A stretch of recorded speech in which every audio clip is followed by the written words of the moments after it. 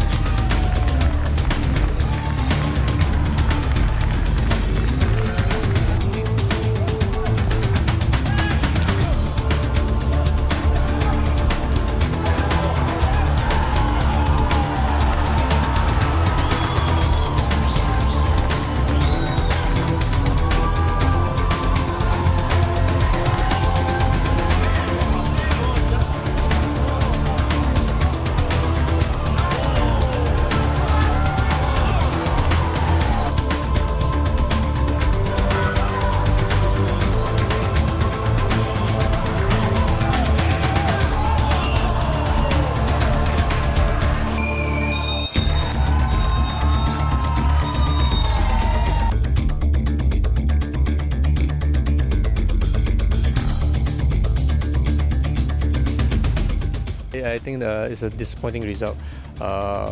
When we equalized, the game could have gone either way. I think it went to DPMM.